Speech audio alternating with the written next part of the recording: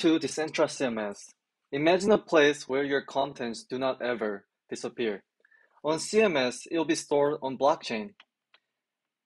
To provide this service, we leverage the power of Tableland and Filecoin. So from now, I will show you the quick demo of this application. So first, you have to connect your wallet. You're using Moralis SDK to connect the wallet.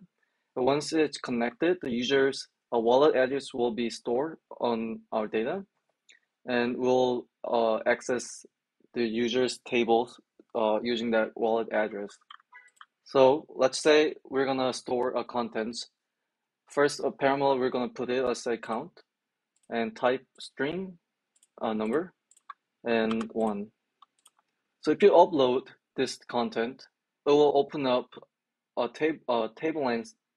It will connect to Tableland, and once you sign the transaction, you can now sign another confirm if you're going to create a table. And now it's creating a table. It's storing on the blockchain. So it takes actually about half a minute. But let's wait. Yep, now you can see that the table is now on chain.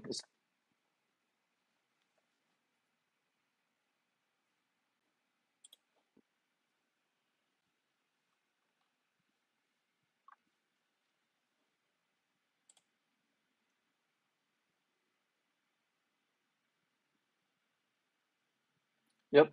Now, once the table is on chain, we're gonna insert those value we put in to our table on chain, and this is the JSON data you can view right now.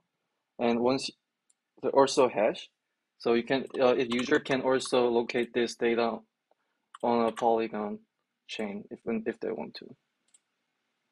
Well, that's a quick demo of our video. Thanks for listening. We're DecentraCMS.